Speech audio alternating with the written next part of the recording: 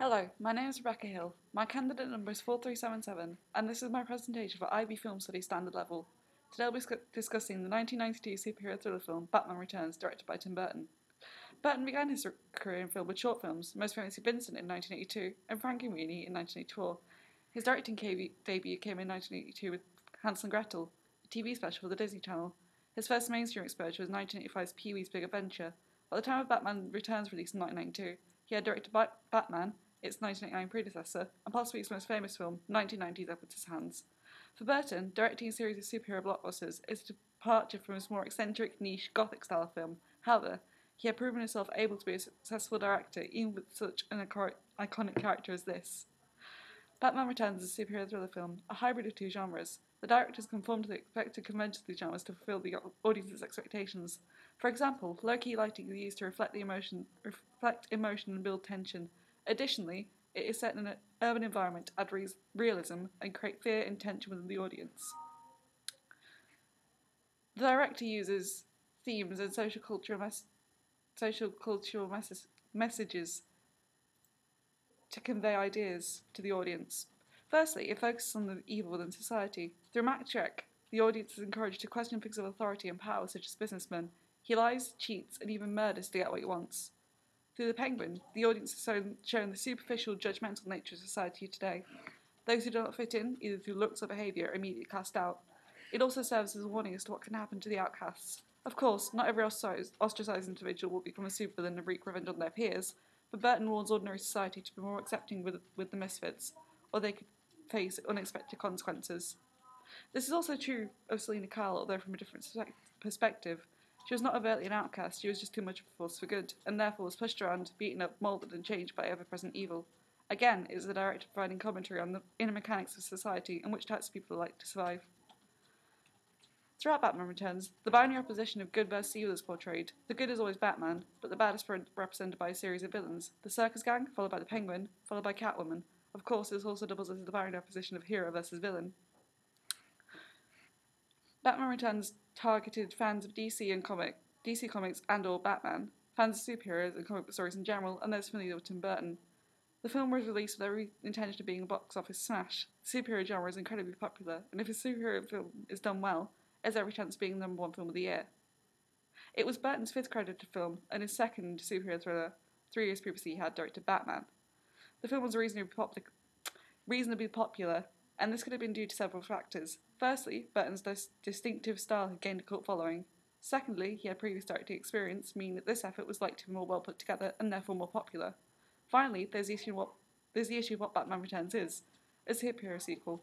Superhero films are popular with most audiences, but a sequel to a moderately successful flick about one of the most recognisable superheroes of the past century was almost destined to do well at the box office. The extract I've chosen runs from approximately 24:55 to approximately 29:55. I've chosen this extract because it contains a pivotal moment within the film, and is full of interesting choices, both by a director and cinematographer. The director and cinematographer have clearly considered the impact of particular shot types and framing on the audience, and there are several examples of this. Firstly, as soon as Selina gets up from her chair to return to the office, it cuts to a mid to long shot, showing the entire apartment. The director's intention is to reflect her personality via the set. Her flat is a combination of order and chaos. While it's mostly tidy, her living room cabinet is covered with clutter.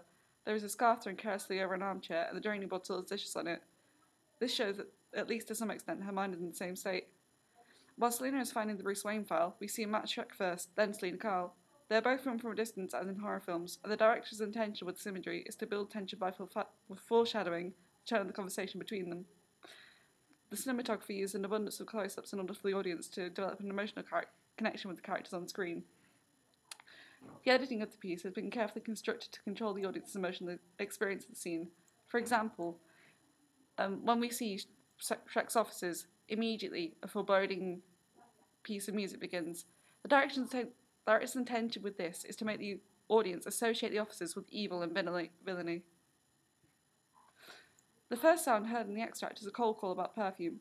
Selina rejects it, and the director's intention is to show that although she fits the female stereotype of liking pink, she is not drawn in by fashion fads and offers, therefore she is different from the rest of society.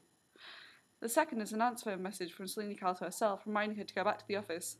The director's intention here is not only to provide exposition and set the next scene, but also to portray Selina's personality. The forgetful, hard-working image is set up to make a transformation into Catwoman even more shocking for the audience.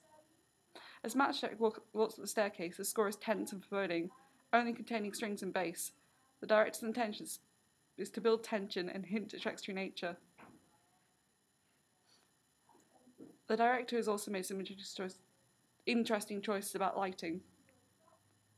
When Shrek begins interrogating Kyle, both their faces are brightly lit, Shrek's more so than Kyle's. In direct contrast to the rest of the room. This is an example of chiaroscuro lighting, and the director's intention is to draw attention to the confrontation between them. The hard lighting, although illuminating Shrek's face expression, bathes the rest of him in shadow. The director's intention is to show the audience who Shrek truly is.